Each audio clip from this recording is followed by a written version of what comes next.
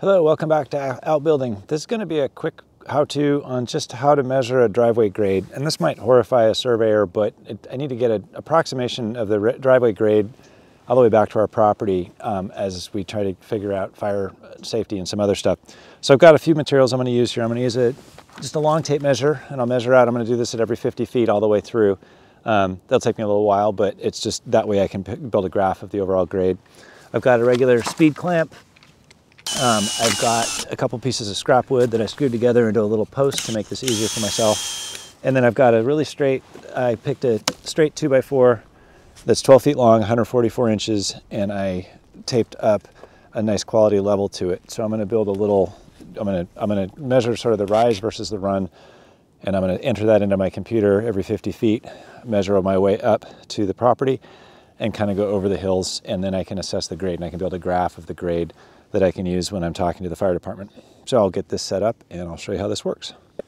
Okay, so I'm picking a starting point. I've got sort of the property line is where these two posts are, and I'm going to use that as my starting point. And there's probably an official way to do this and the way I'm doing it, and they may not be the same thing, but this just kind of made sense to me when I was thinking it through, and will be pretty easy to get a reasonably accurate measurement. So because I kind of only have one set of hands to work with, I'm using this T-post so that I can position the bubble, get it level. Then I'm going to use my speed clamp to anchor that. And I hope to get better at this as I go. There, now I've got it set up and it's level. So it's 144 inches from the center of the grade out to here. And I'm going to take a tape measure, which I need to run and grab, and I'm going to measure from here down to the ground, and I'll record that. A couple things to note: I'm lining this right up down the center of the driveway. As long as I pick something consistent and do it, it should work. And since I'm doing it every 50 feet, if I have a little bit of inaccuracy when I put that in and look at a graph, it's going to be pretty accurate.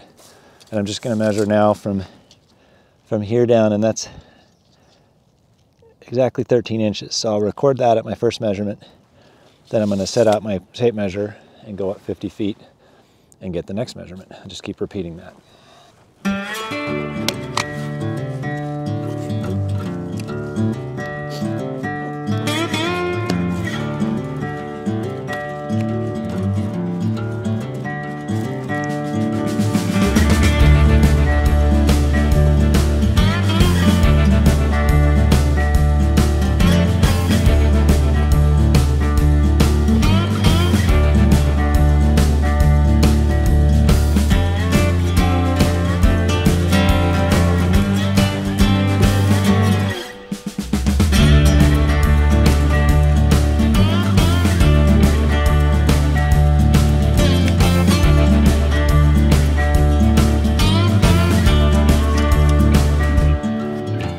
Then I got my little home office set up here in the back of the Jeep, and I can type in the measurements as I go.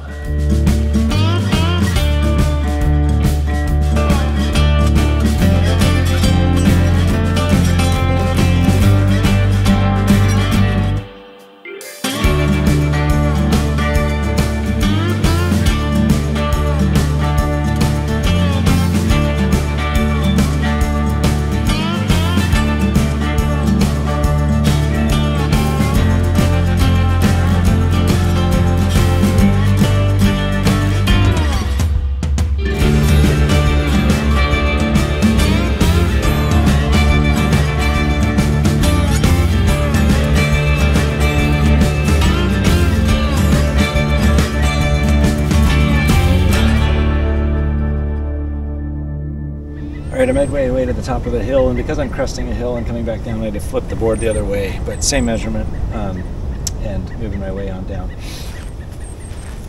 Okay, so here's all the information put into a spreadsheet. On the left, you can see here there's the feet, and that's just every 50 feet as I kind of set up stations and measured.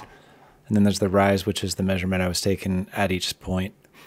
And then I did a grade percent measurement or calculation, so that's just the rise over the run. So here you've got the height, which is that rise over 144, which is the length of my board divided by 100 to give me percent. So these are my percentages as I go down these up the road. And then I've got slope degrees here, and that is this formula. This is sort of something that would work in Excel or numbers on the Mac. This is just degrees. It's the arctangent of the height over the rise over the run. So that gives you the degrees. That's like on my Jeep, that's what shows up when I use the inclinometer in there. And then grade percent is what like a surveyor or an architect would use to refer to a grade. And then I just put notes as I was moving through the stations. I put notes so I could remember where those measurements were. So this is, then I can graph it and I can kind of see that it fits within whatever my tolerances are. I have different issues I have to deal with the fire department based on what the grade is. And so this information is going to be helpful to use that. Anyway, that's how I put together the spreadsheet. To be notified about future how-tos, outbuilding projects, and project videos, please subscribe. Thanks for watching.